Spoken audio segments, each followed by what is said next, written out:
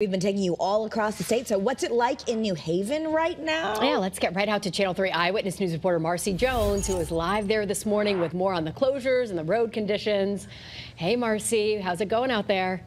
Hey, Kate and Kara, it's good. I'll tell you how it is. It's messy, messy, messy. Come with me for a little walkabout. We've got about, I would say, maybe 2 to 3 inches out here right now. The roads are still, take a look. This is right on Orange Street. It's still pretty built up here. You know, we've been seeing the plows and the salt trucks going through. They're really trying their hardest, but as we've been talking about all morning, the amount that this is coming down, the quickness of the clip, it really is piling up fast. So if you don't have to get out, definitely stay at home. And here's the sad reality of this. We've already heard about several accidents so far. Take a listen to, we've got New Haven Fire Chief. We just spoke with him, John Alston. He said, stay off the roads if you can.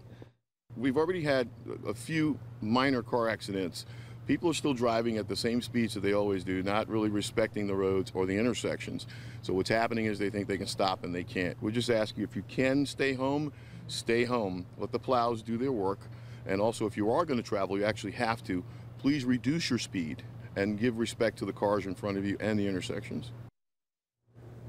Now, we know a lot of activities and scheduled events were canceled or delayed, so we've got no school today. Tweed is shut down. Senior centers are not open, so definitely stay at home if you can. Warming centers have extended their hours through 7 a.m. tomorrow morning, so if you are so inclined, you're more than welcome to go and warm up. Reporting live in New Haven, Marcy Jones, Channel 3 Eyewitness News. All right, some good advice there, Marcy. Of course, it is a